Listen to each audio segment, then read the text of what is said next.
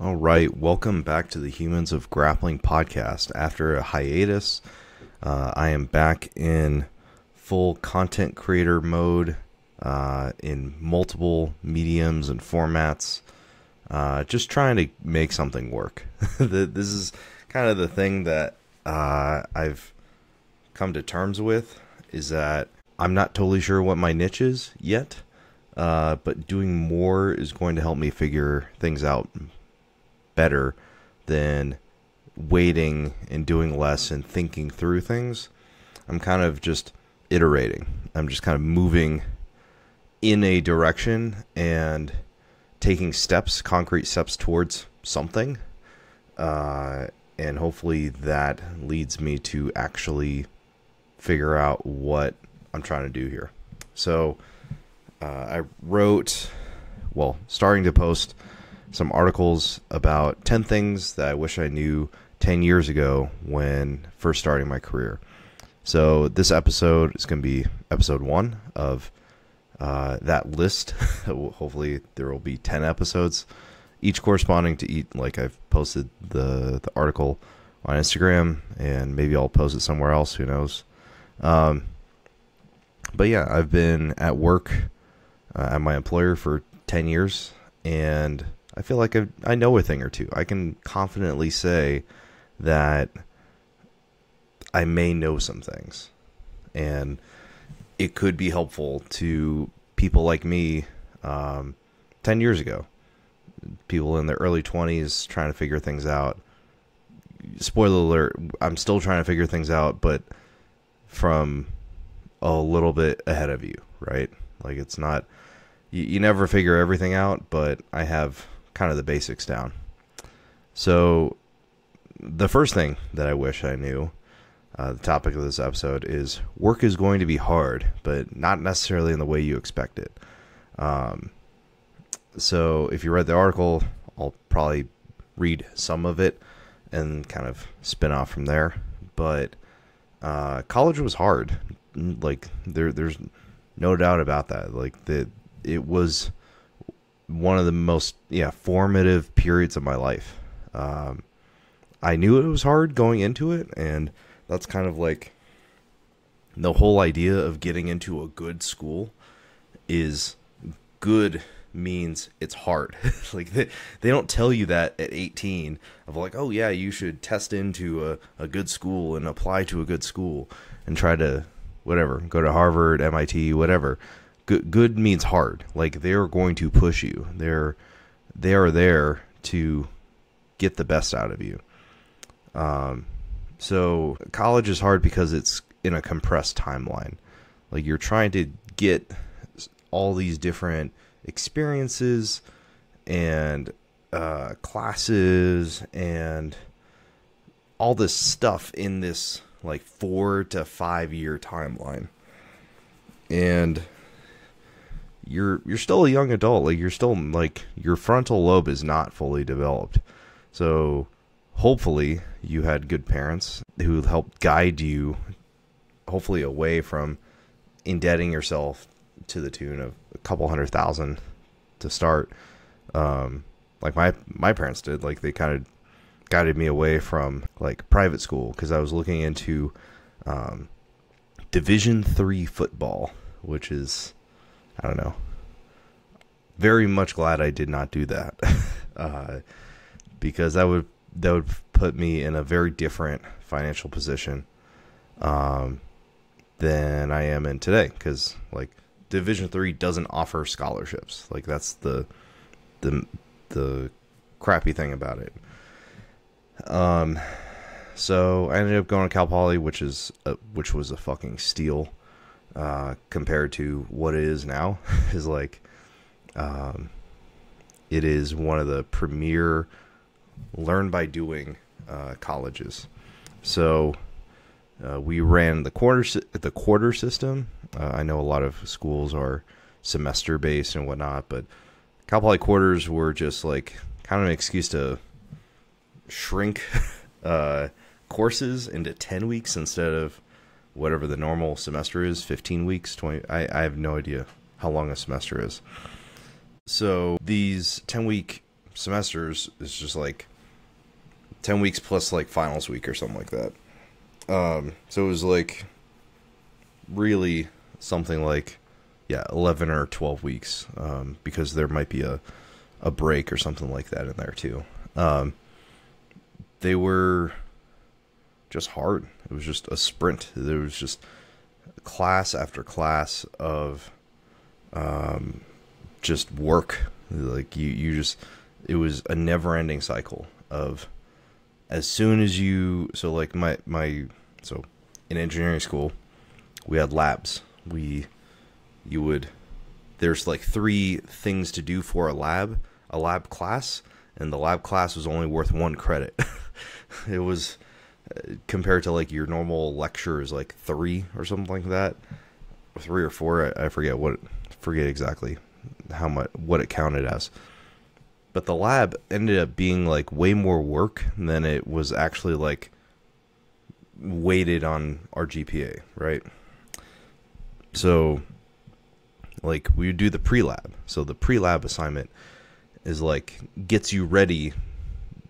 You do whatever equations, you figure stuff out before you get into the lab, before you get into, say if it's a chemistry lab, you're like, okay, I need to mix these chemicals together in some way or whatever and make it this expected way, or for like what I did was like electrical engineering. Okay, we have to wire these circuits in a certain way, and we should expect certain voltages here and here, and by using this resistor and whatnot, this transistor, we should expect certain things to happen throughout the circuit.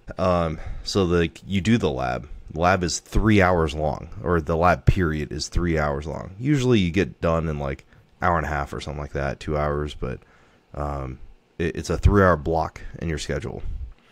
And then you do the post lab, and then you go and you have to write up the lab report.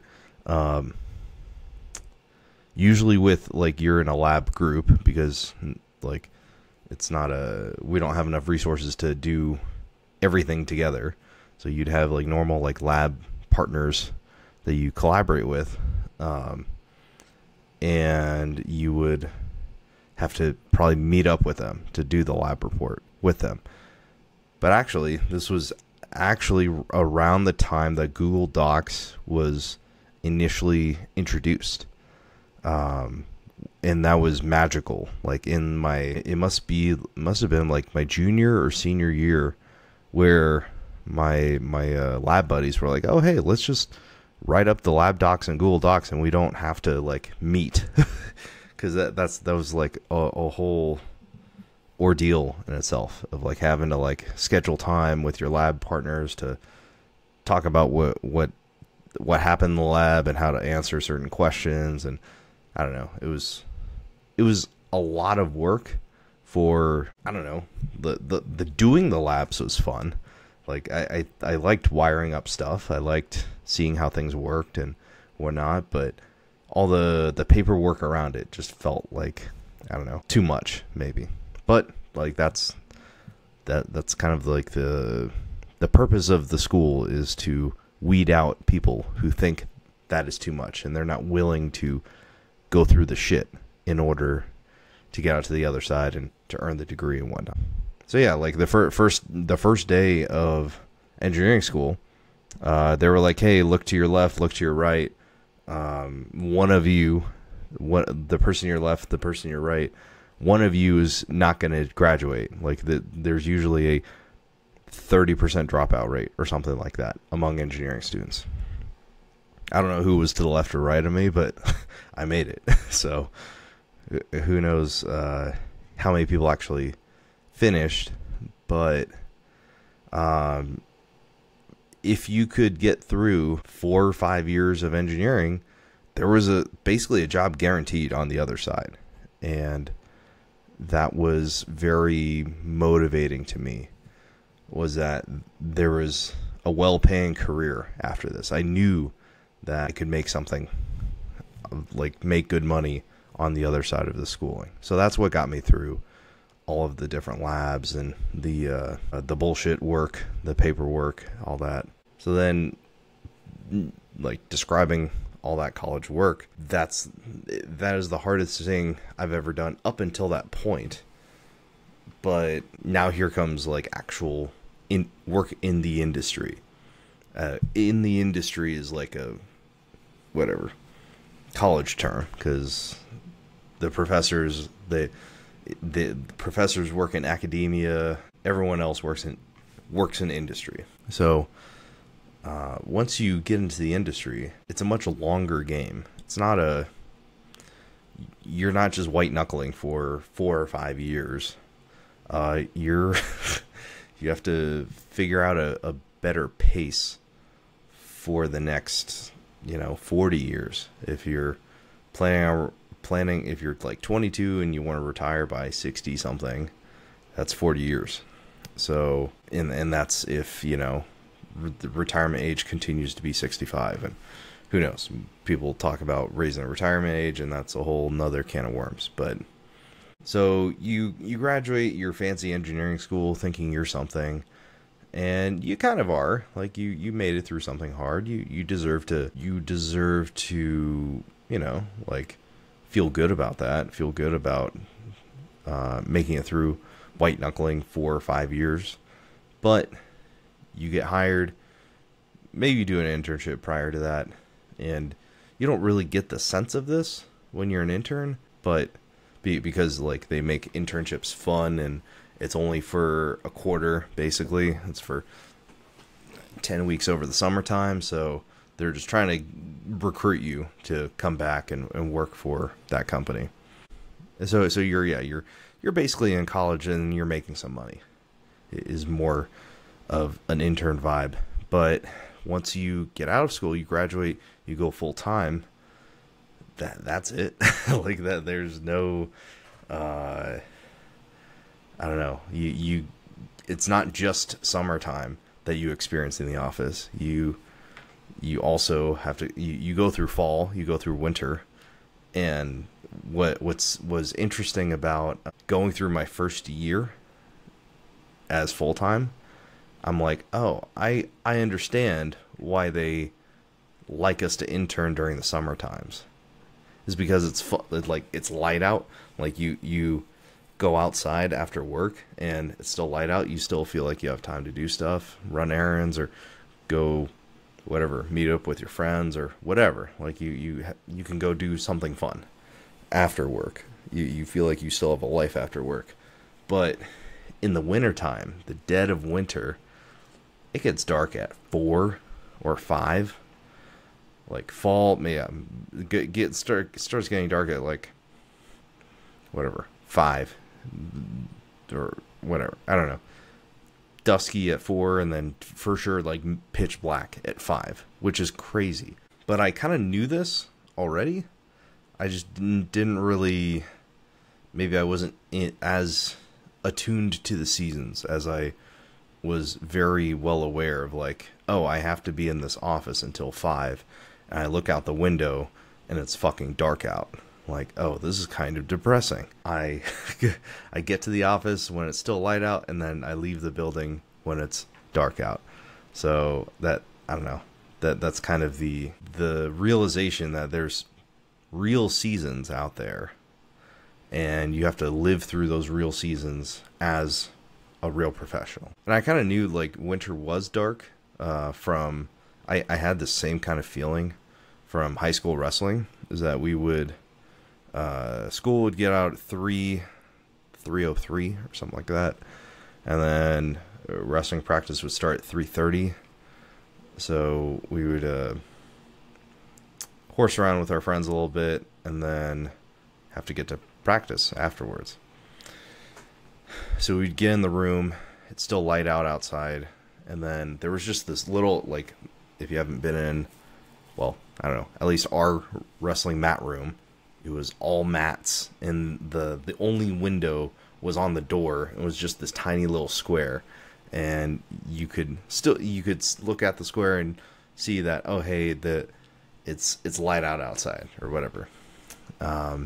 But by the time practice ended, which was like, I don't know, hour and a half later, probably around like 5, it was pitch black. It was dark, and it made it feel so much later than because we were like dying in wrestling, doing a ton of work for an hour and a half or something like that. I have no idea how long practices were now. And then I go home, shower, eat something, and I got into this habit, which is like to this day is my routine. Is I like going to sleep early, and I like waking up early, and that kind of reinforced it for me. As I was just like, I'm too tired to actually do my calculus homework or whatever, or to focus on whatever essay I needed to write. Okay, I'll just go to bed early, and I'll just wake up early, and just do all my homework before school starts. And that was just how I did things, and worked out okay for me. So there's a certain amount of like figuring out how you work involved in how you become a professional. Is like you just have to know nobody sits down and is perfectly productive for 8 hours every day, 360 whatever, however many working days there are in a year, 5 days a week, 50 weeks a year. Nobody's cranking out typing things or doing something 8 hours a day for 8 hours a day straight. There's no way. I prefer the maker manager approach. Alex Hormozy most recently like talked about this, but he got it from like Paul Graham, I believe.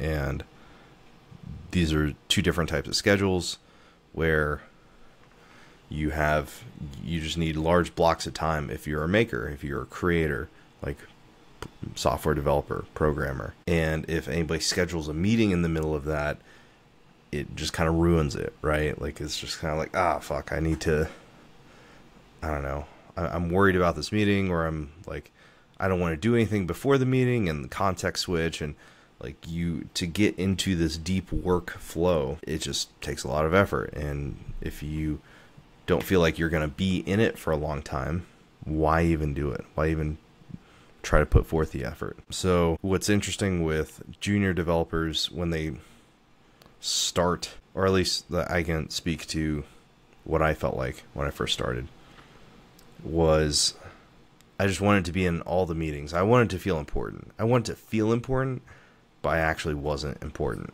And I had this like chip on my shoulder, and I felt like, oh, they're passing me up or whatever. And I don't know, like, oh, I know all this stuff. Like, why?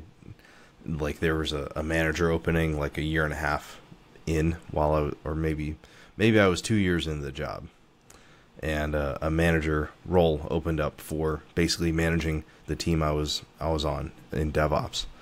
And nobody asked me to be a manager. They asked some other guy to be a manager.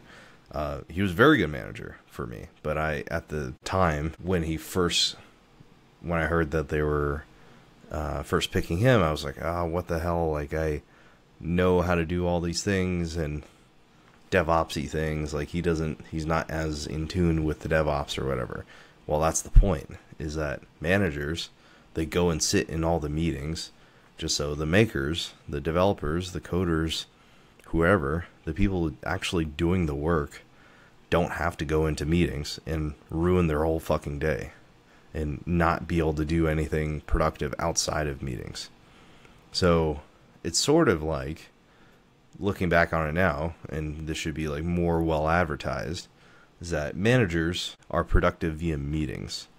And if you like meetings for whatever reason, if that is the thing you enjoy doing and coding isn't totally for you, actually hands-on keyboard coding isn't, for whatever reason, you don't enjoy learning new stuff, or may not learning new stuff, but you don't get the same dopamine hit as I do, as making something that I've been working on for a long time work, and just like bashing my head against the keyboard and going through 100 iterations of whatever the the issue is, I always, like, it's the best feeling to solve that problem and see everything work. I'm just like, I just get this little, like, fuck yes. Like, it's, if I did not have that, I would have quit a long time ago. I would have quit in high school. Like, honestly, like, I took my first programming class in high school. And if I didn't feel that sense of accomplishment, then it's not for you. Like, it wouldn't have been for me.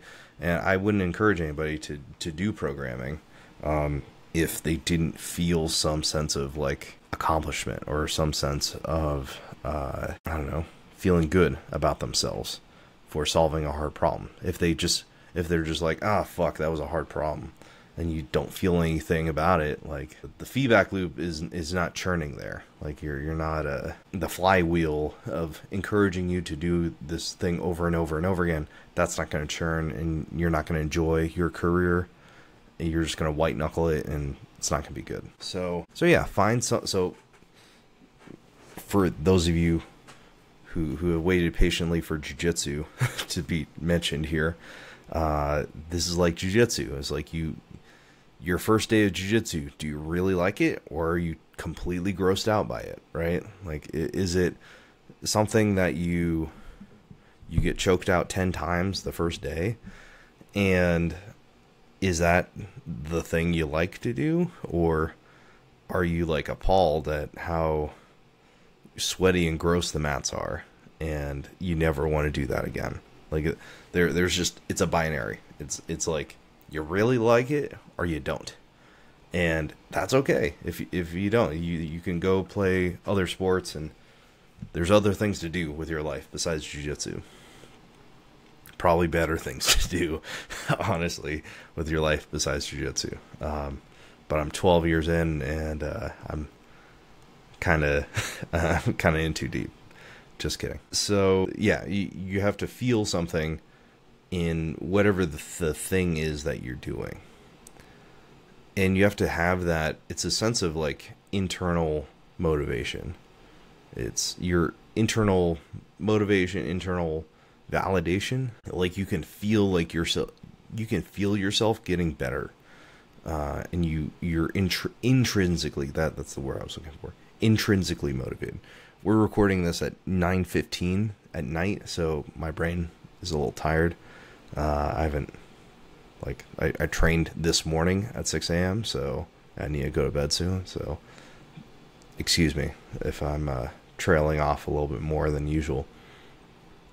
So intrinsic motivation, that's really important for junior developers especially, because there will be no extrinsic motivation for a long time, at least a year. You don't get an A on your report card on the quarter or whatever, right? Like, every quarter you can get a GPA, and you get your cumulative GPA. Like, you get, so as you develop throughout your whole life, you get these little feedback checkpoints and whatnot. And when you're a little kid, like, for jiu-jitsu little kids, they get a stripe every week or something. I don't know.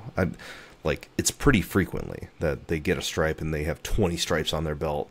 And that's just, like, you got to give little kids something. They're more extrinsically motivated. They're motivated by stuff outside of them.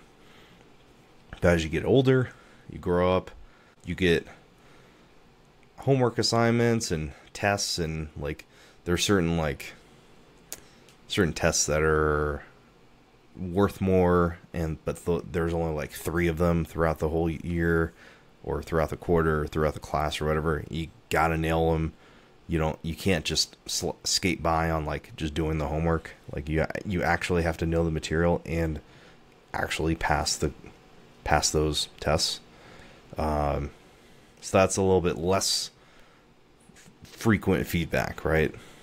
Of, like, how well you're doing. So once you get out of college, your feedback loop is once a year officially, right? Like, you don't, the real feedback loop of, like, am I getting a raise, or am I getting stock units or whatever, right? You don't know that until like April every year, at least for my company. In between that, yeah, you have to talk to your manager and get a sense of how you're doing.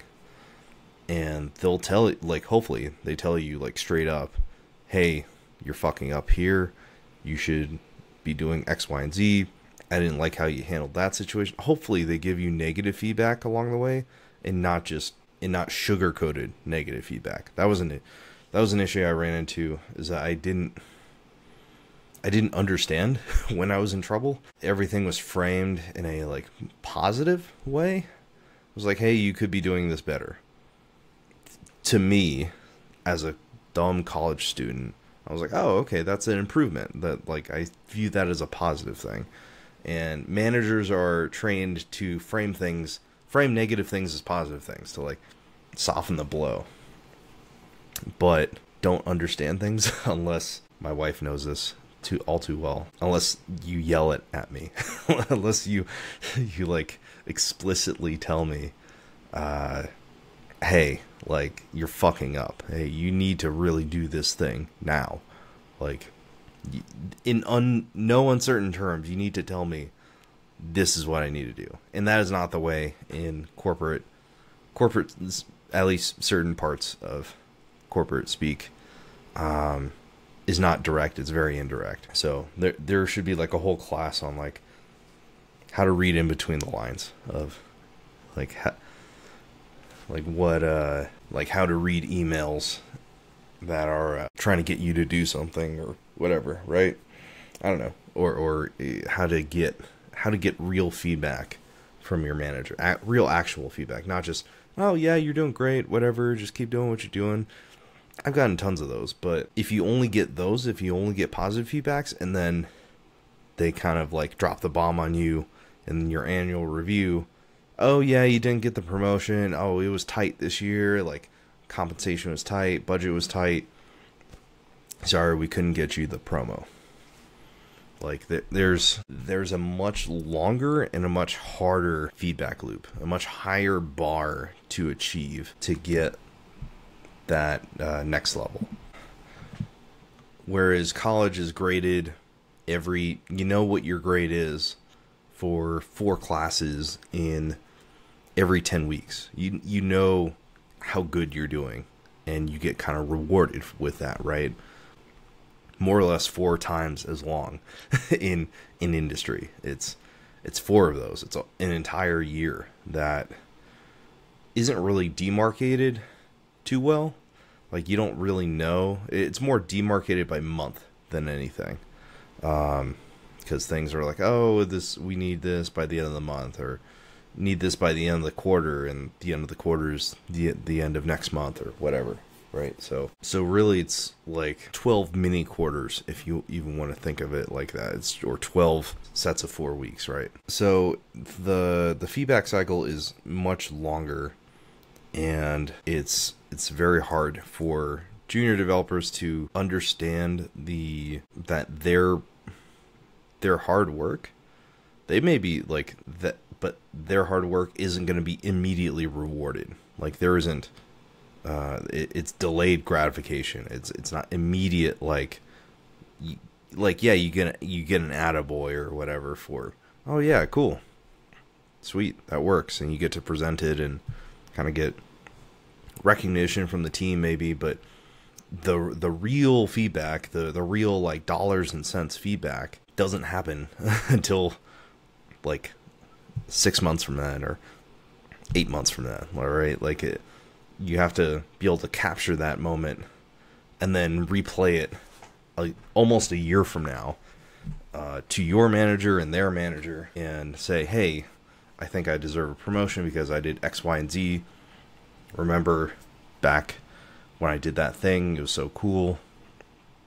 And the first time around, you as a junior developer, the thing that you did probably wasn't so cool. Like, it was just some basic thing, and it was just some toy project to like get you up to speed on whatever the rest of the team is doing. And that's okay. Like, it's the expectations are super low.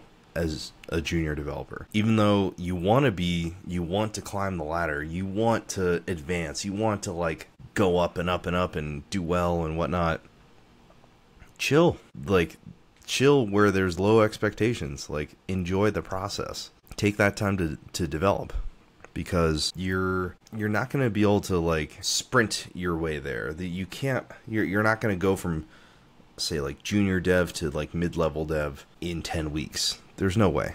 Like, nothing that you can accomplish in 10 weeks is going to take you from junior dev to mid-level dev, or junior dev to senior dev. Like, it has to be a consistent output over time that can be measured in 2, 3, 4 major projects that you can say, you can put your name on and be like, I delivered that. So yeah, just hang out. Like, don't try to race the finish line, because the finish line is very far off. So to compare and contrast junior devs and senior devs. Junior devs may work more. All right, so junior devs start with no experience, lower skill level, and all they have is time and effort. Senior devs, on the other hand, they have a ton of skills, ton of experience, and they can leverage those into not putting as much time in. Junior devs need to. And they can diversify their interests, like have a family, or I don't know, have hobbies outside of work and whatnot. Like, those skills become highly levered, and their specialty, they're paid more for their knowledge and their ability to solve problems, rather than just punching a clock, sitting a butt in a seat 8 hours a day or whatever. It's more like, what is the value of the projects that you get done? Ask me how I know about the senior engineer secrets, is that, yeah, like, I know kind of Jenkins in and out like the back of my hand. And it's a technology that I've used for 8 of my 10 years as a professional, or even probably more than that, like 9 of my 10 years as a software developer. So if it's something Jenkins related, I've seen all of the issues. Like, there's nothing that there's rarely anything that surprises me anymore. And because of that, like, I don't have to do a ton of like researching or debugging. I just kind of like be like, all right, looks like this, and my pattern matching brain recognizes, okay, I think I've seen this before, and I did X, Y, and Z to fix it. Okay, let's try that out. Oh, cool, it worked. Or it works on the first try, or whatever. Right? Like, I know pathways of how certain problems tend to go. Versus a junior developer, they haven't seen all these things before. So they may take a problem that, say, I could like fix in 5 minutes. It might take them 5 days to figure out what's going on. And maybe they get like closer and closer and closer every day, and they need to ask for help, and I need to point them in the right direction and whatnot. But there's certain things that are like highly like insane leverage in terms of skill and knowledge that only comes with time and experience. Like, you can't shortcut the process. You can't be Neo in the Matrix and just download jujitsu into your brain and just shortcut white to black belt. You can't. Like, you have to go through this, like, the process of doing it. And this is like a very ecological thing where you actually have to do the thing itself, right? And you attune to your environment. You interact, like, so ecological approach, ecological dynamics. The basic concept is that we are organisms. The organism is itself, and everything else, everything outside of the organism is the environment. So you only learn how to do things by interacting with your environment. You can only perceive things by interacting with your environment. Even if it's your eyes looking at something, you're still interacting with the environment, because those photons are hitting your eyeballs in a certain way, and like you're attuning your eye muscles are attuning to the light in a certain way, like whatever. Like you're trying to read, you learn how to read, right? Like that's an interaction with the environment. These letters mean something. You have to learn how to decode these messages over time, right? So I view everything, like, since hearing about it from Greg Souders, like a year and a half ago, damn near 2 years ago, maybe. It's changed my entire perspective on how we learn. Like it's the shim, this like fundamental layer of how we learn, and if we know how to interact with that, I feel like this should just be taught in schools, and like this would solve all of our problems if we just knew how to interact, and if we learned how to learn.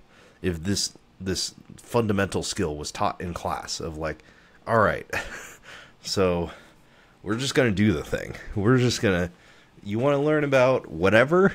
All right, go and do whatever. And you'll get a lot closer to it than just reading books about whatever, rather than doing whatever. So, like, think about how good at jiu-jitsu would you be if all you did was read about jiu-jitsu, watch instructionals, and you never rolled. You never live sparred. You never met any resisting opponent, versus somebody who only trained in live sparring, maybe never watched an instructional, has never heard of who Gordon Ryan is, or John Danaher, or whoever. They just know jiu-jitsu's a thing. They just roll with their buddies, and they get better. Who would win? Who would win in a competition? The person who's only done the live training. So Greg Souders uses that as an example to point to what is the more important activity that we should be doing. What should we be focused on? Probably live training most of the time, if not all of the time. So the main thing then is doing the thing over a long enough period of time such that you don't burn out. Junior developers, they get overly ambitious. They're like, I'm going to change the company. I'm going to save the company in a quarter. I'm going to do a ton of work, and I will be recognized, and whatever unmet needs are in my personal life will be met somehow by my work family or whatever, right? And then, of course, that doesn't happen. And the junior developer burns out by month 6 and is like, oh man, how do you guys keep up with this pace of innovation or whatever? And the senior devs are like, what? Like, what are you talking about? Like, we're just here showing up, doing our thing, and this is just what we do. Like, it's just a daily thing.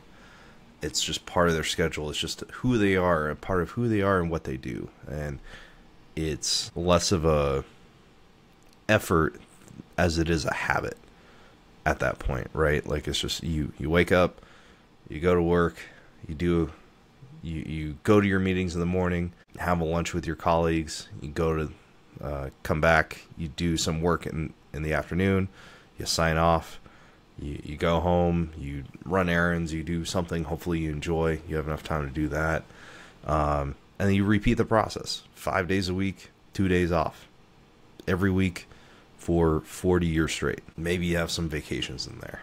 Like, that's it. So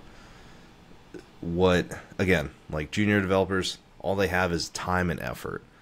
Senior developers is kind of on the other spectrum. Think, if you haven't gotten it already, think junior developers as white belts, senior developers as like upper belts, purple, brown, black belts. What do white belts have? They only have energy. Like, they have no skill.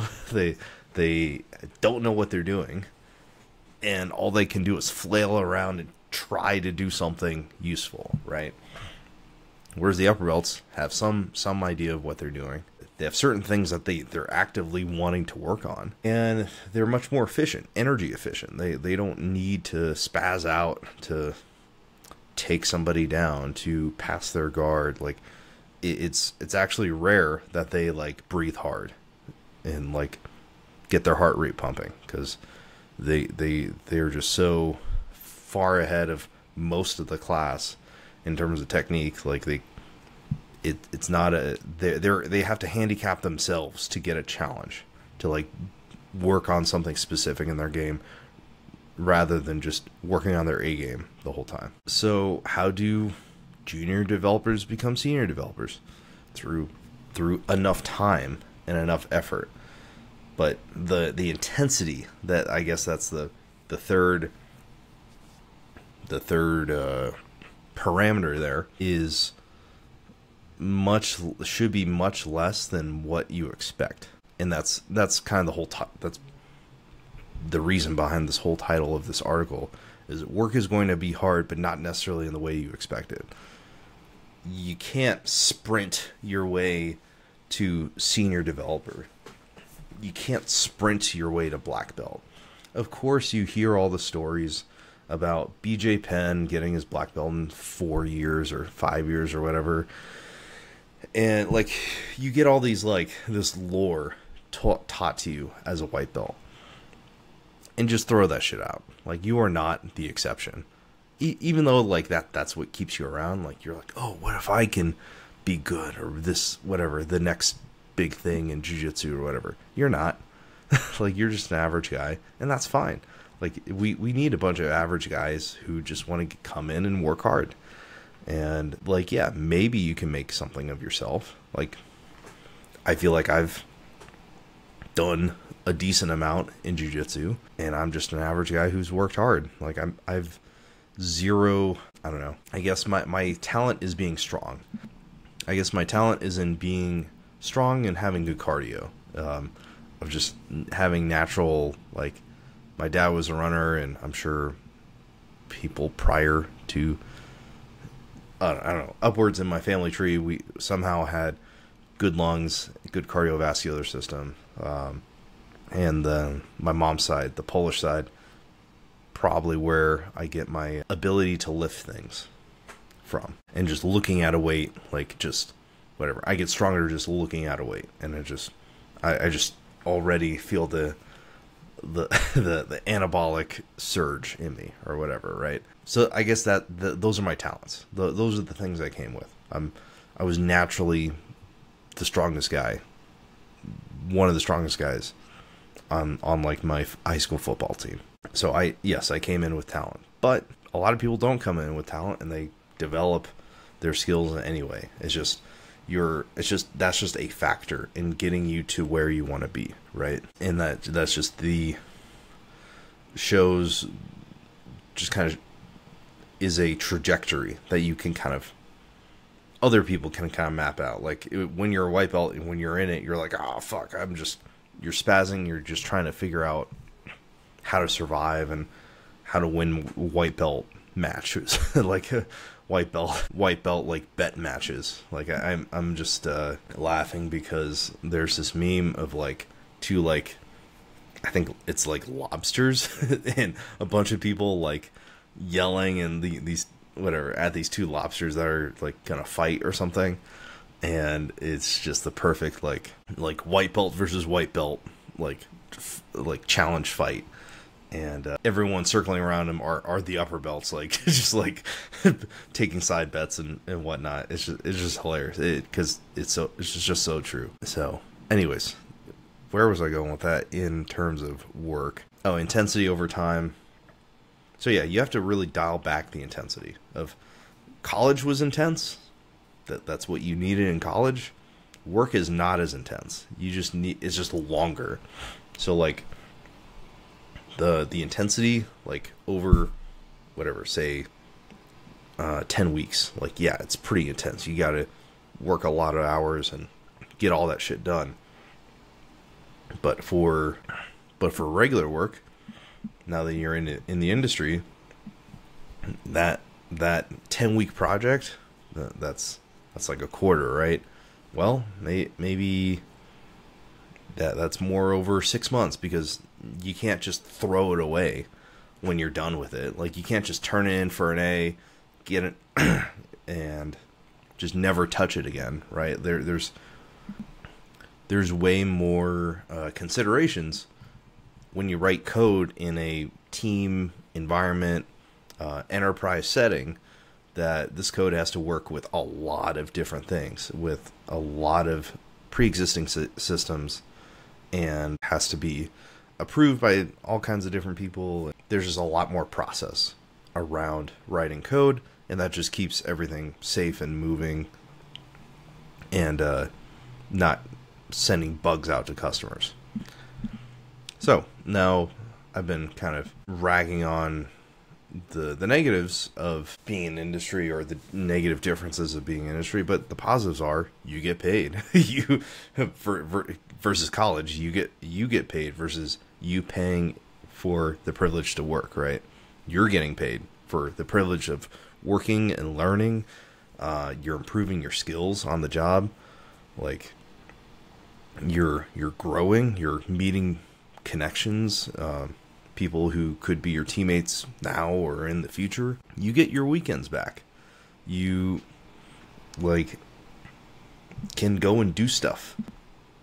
It's not engineering school anymore, where, yeah, you go out Friday, Saturday night, but then you got to spend all day Sunday in the library working on all the homework that was hanging over your head for those 2 days that you just kind of abdicated responsibility, right? Like, there's a certain level of freedom of, like, knowing that work is contained within these certain hours. Outside of those hours, nobody's expecting you to respond, or for you to actually work on stuff. Everybody just kind of respects, all right, 9 to 5 are these normal working hours that we all agree to, and Saturday, Sunday, we don't expect anybody to work, or if they do, we pay them extra, right? So yeah, you can actually do stuff on the weekends and, like, enjoy it, and not have to worry about the project or the report or whatever that you have to do when you come back home. So in summary, being a professional is a long game, but it's what's given me a lifestyle that allows me to be very fulfilled on and off the job. Just don't get too ahead of yourself. Starting out, though, you're still a rookie.